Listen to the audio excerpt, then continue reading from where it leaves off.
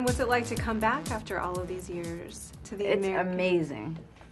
Yeah. A lot of fun, and you know, you put us all back together again, and there's this great chemistry, and I think you see it in the movie.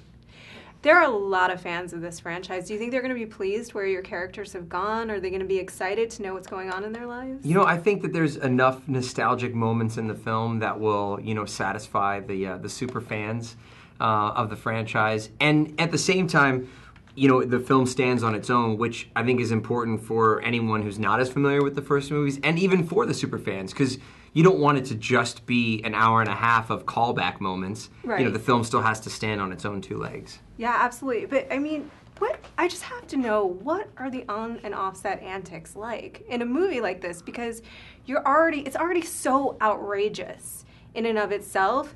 Does it get bigger? I mean, do you go further with it than even what we've seen? Well, the on-camera antics are in the film, and you know, the on-set antics are, you know, they got a little bit more rambunctious on this one than even in the past. I don't know, you know, as a kid you try to act more mature, and as an adult you act more immature, and we definitely did that as a group of guys, for sure. Did you have any favorite moments from the franchise, either that are in the movie or that didn't make it in, or just sort of the experience itself? I think the experience itself is just, you know, from the last 13 years, from American Pie till now. There's so many memories that go along with it. It's opened so many doors for all of us, and it's just been an honor and amazing. It's just been an amazing thing for me and a part of my life that I've been a part of. Okay, so I had some fan questions come in via the Twitter.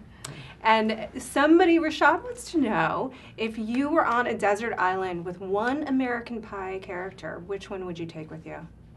Other than ourselves. Can't take yourself. Okay, because we'd already be there. You'd already be there. Fair enough. I would take Jennifer Coolidge and find out all her stories in her life.